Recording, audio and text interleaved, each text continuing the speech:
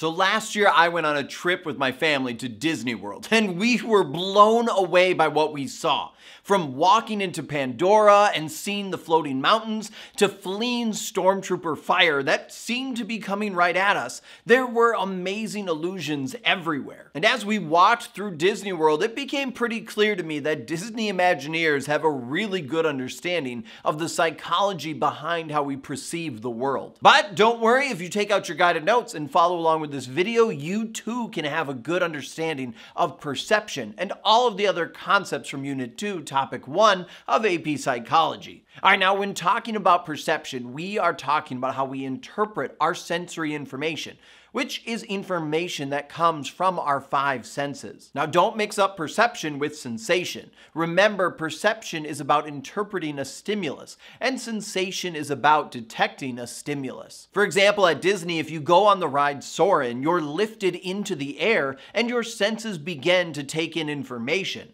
Your eyes see vast landscapes, your ears hear a sweeping musical score, your skin feels a breeze, and your nose picks up on the scent of citrus and ocean air. This is sensation. Your body is detecting sensory inputs from the environment. Your brain then interprets all of these inputs and creates the perception that you're flying over the world. And that's the power of perception. Your mind takes sensory details and turns them into meaningful experiences. Now, when we interpret sensory data, we utilize either top-down or bottom-up processing. Top-down processing involves using prior knowledge and experiences to interpret the sensory information. This is what allows us to quickly make sense of what we are experiencing. But it can also cause us to come to some faulty conclusions. For instance, take a look at this image. What do you see? Do you see a duck?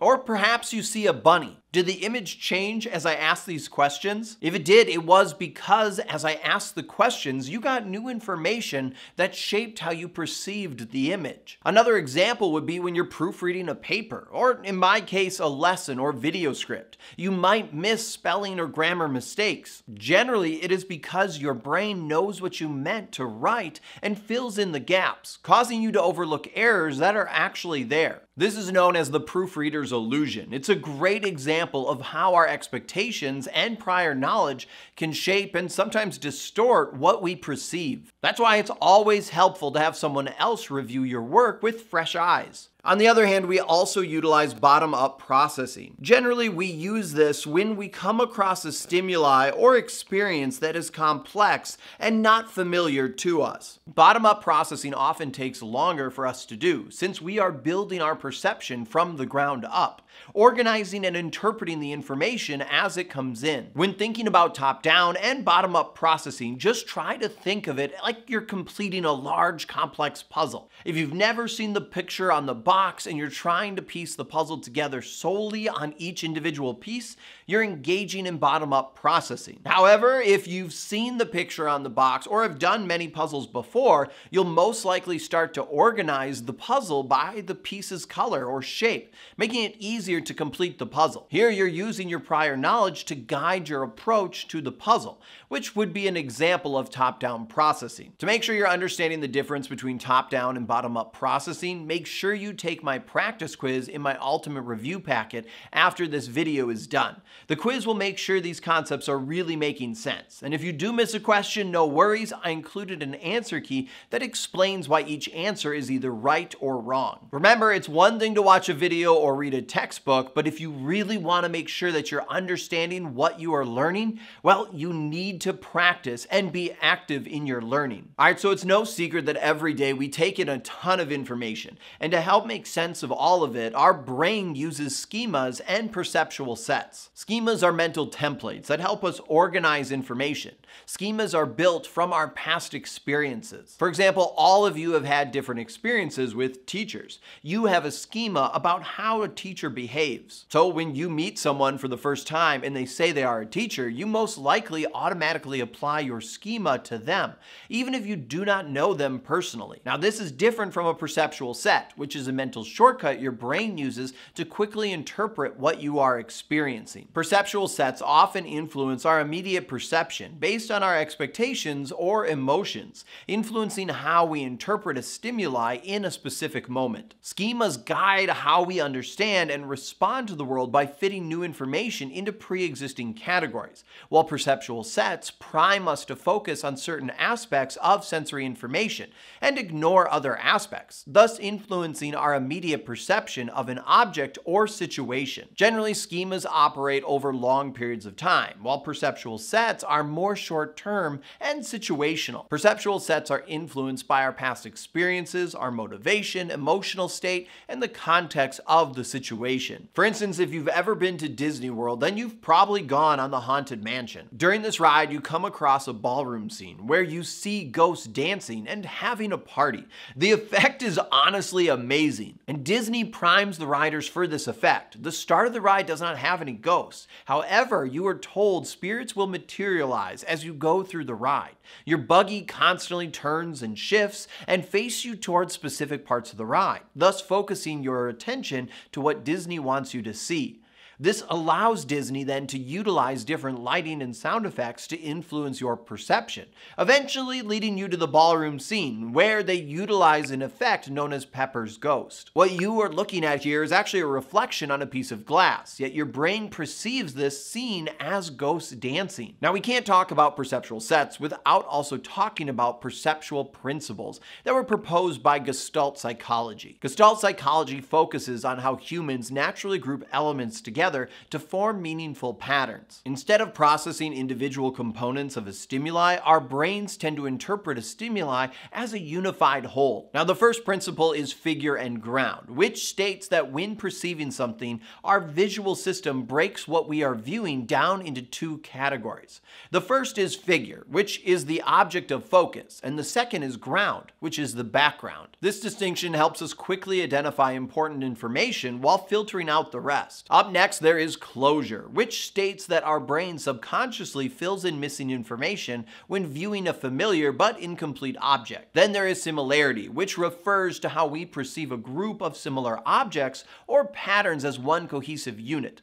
This principle also explains why even though a group or pattern is separate, we still see it as one object. This principle actually also addresses why when we see an anomaly, which is when an object is different from others, it becomes the focal point and stands out. Then there is proximity, which states that when objects are placed close to each other, they are often perceived as one single group. And when objects are spaced farther apart, they are seen as separate entities. And lastly, there is continuation and symmetry. Continuation states that we will continue following continuous lines or paths. For example, when you see an exit sign with an arrow, your gaze is drawn outwards, leading you out towards the exit. While symmetry states that when objects are symmetrical to each other, we often perceive them as one object, rather than individual separate elements. We can see that each of these principles plays a role in how we perceive the world around us, helping us organize information into meaningful patterns. All right, so those are the Gestalt principles. And if you are still not sure about perception or these principles, then make sure to check out my ultimate review packet after this video. I created different practice quizzes that focus on these concepts. Plus, I added explanations breaking down each answer and question, just to make sure that you understand everything. Now, I mentioned our visual system, and honestly, to fully understand the complexities within this system, we need to talk about depth perception, which is the ability to perceive relative distance of an object in one's visual field. Our ability to perceive depth comes from our binocular and monocular cues. Binocular cues rely on both eyes working together. When we look at something up close to us, our eyes actually move inward. And when we focus on something farther away, our eyes straighten out. This process is called convergence. When looking at an object, each of our eyes sees a slightly different view of the object. This creates a sense of depth.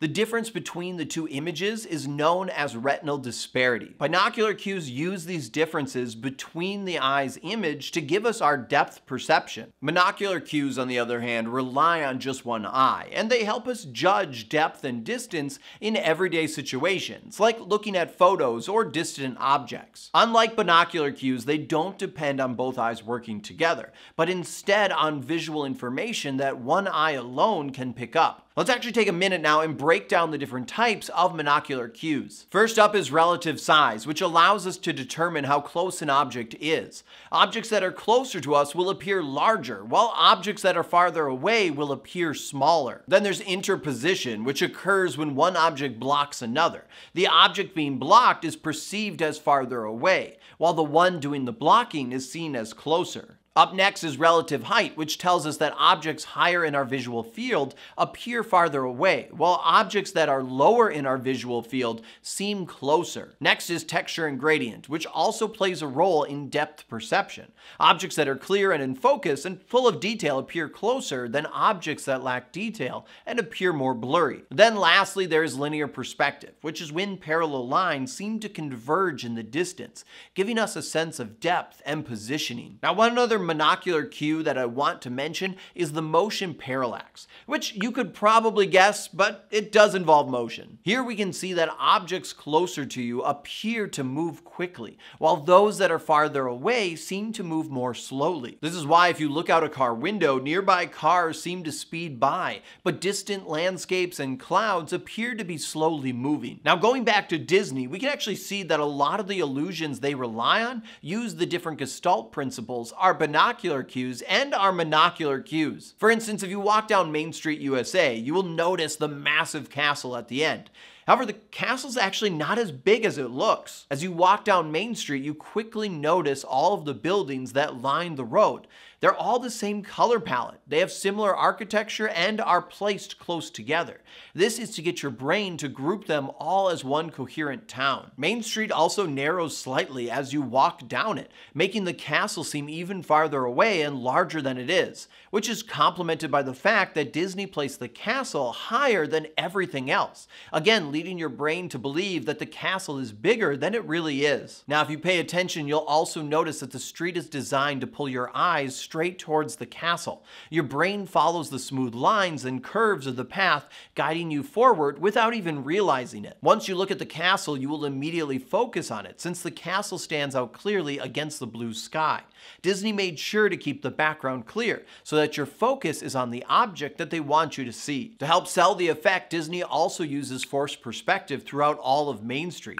In fact, the buildings on Main Street, well, the first floor of the building is normal. However, each floor above it actually gets smaller, giving the illusion that the buildings are really taller than they are. And the same is true about the castle. The windows and the bricks at the top are actually smaller than those at the bottom, giving you the illusion that the castle is larger than it really is. Speaking of the bricks and windows, you'll also notice that the detail work on the castle, and honestly any Disney building, is more clear near the street level. And this is intentional. The bricks near the top appear to be smooth, which reinforces the idea in your brain that the castle is tall and far away. So we can see that Disney is constantly playing tricks on our visual system to create a very specific experience for each guest. All of these Gestalt principles and depth perception tricks work together to create their illusions. Now, don't worry if you do need help keeping the different binocular and monocular cues straight. Of course, I created a practice quiz and put it in the Ultimate Review packet. You can check it out once you're done with this video. Okay, so we've talked about a lot of stuff in this video already, but we still need to talk about how our attention impacts our perception. Oftentimes, when we are focusing on certain stimuli, we often end up tuning out other stimuli in our environment. And this is known as selective attention, a concept that, going back to Disney, is well aware of.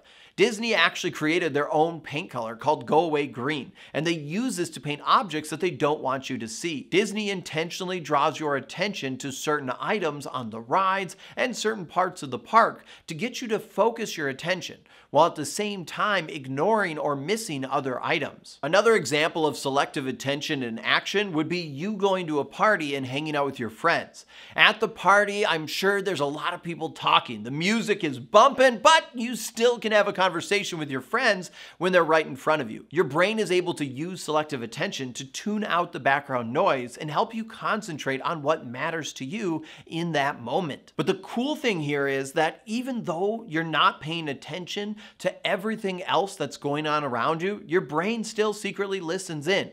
So if someone across the room suddenly says your name or starts talking about your favorite celebrity or something dramatic, your ears can perk up and your attention will shift. And this ability to stay focused on one voice while still being able to detect something that's personally important to you in the background is called the cocktail party effect, which again just shows how amazing the brain is. Now, speaking of attention, we also need to talk about what happens when we divide our attention. Oftentimes, we experience a phenomenon known as inattentional blindness, which is a failure to notice a stimuli in our visual field due to our attention being focused elsewhere. Another phenomenon that could also occur when our attention is divided is change blindness, which is a type of inattentional blindness where we fail to notice changes in the environment. These phenomena illustrate the limitations and selective nature of human attention, showing how we can focus on certain stimuli while remaining oblivious to others. All right, now we have one more concept to review, and that is apparent movement, which is when your brain perceives motion even though nothing is actually moving. This illusion happens because of visual cues and timing that end up tricking your brain into thinking that something is in motion. One example of this is stroboscopic motion, which is commonly used in animations and movies. Here, the illusion of movement is created by showing a series of images in rapid succession, resulting in the brain perceiving motion. Another example is the phi phenomenon, which occurs when lights blink on and off in a sequence, resulting in us perceiving objects as moving, even though they are actually stationary. Next, there is induced movement, which is when a stationary object appears to move because of the motion of the surrounding objects. And finally, there's the autokinetic effect, which is when a stationary point of light in a dark environment appears to move. And this happens because the eyes and the brain actually have a difficult time maintaining a stable perception of the light's position, since there is no other visual references. Now, I realize there was a lot there, so to keep all the different phenomena straight, I created a practice quiz that will help you check your understanding. And of course, I included explanations for all the different answers. All right, so there you have it. That was our introduction into perception. Now comes the time to practice what we have learned. Don't forget to check your answers in the comment section down below and consider subscribing if you found value in this video. As always, I'm Mr. Sinn. Thank you so much for watching, and I'll see you next time online.